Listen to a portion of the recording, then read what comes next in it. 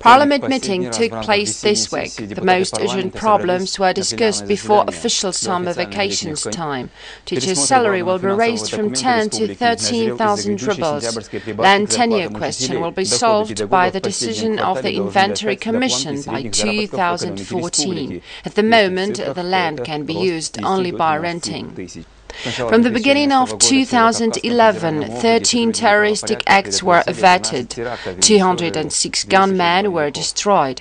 The Minister for External Affairs of Russian Federation, Rashid Nurgaliev, talked about 53 military operations in the area of North Caucasus. 6 of them were realized in Kabarna-Balkaria. This week, the police found out 4 caches of guns in Elbrus area. The operation has been continuing until the moment. Famous French writer Guillemette de Serigny arrived in Kabarna-Balkaria on the invitation of our company. She is the author of Circassian Women book dedicated to the heroine of the Second World War, Elmishan Khagundokova.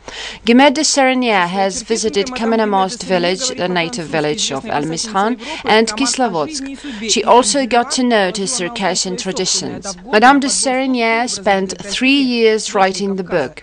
As she says, the life of the Countess de Loire has conquered her at once. My heroine is not very popular among French people, but she is very famous among French militaries. As soon as I heard about her, I decided to write a book.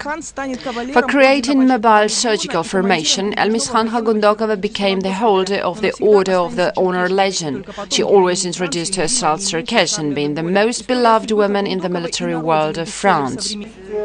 We have something to be proud of. As long as we have people as Elmishan Khagundokova among us, we can be proud being Circassians. The book hasn't been translated into Russian yet. It is available for reading in French only at the moment. 3 Moscow publishers are interested in the translation. Television of Kabarna-Balkaria is preparing the documentary about the heroine. We have already shot some episodes in Paris. We found people who knew Elmishan and interviewed them. Then we'll shoot in St. Petersburg. The film is supposed to be interesting. The geography of the shooting is too wide. This is the main news of the week. Wish you all the best and see you next week. Goodbye.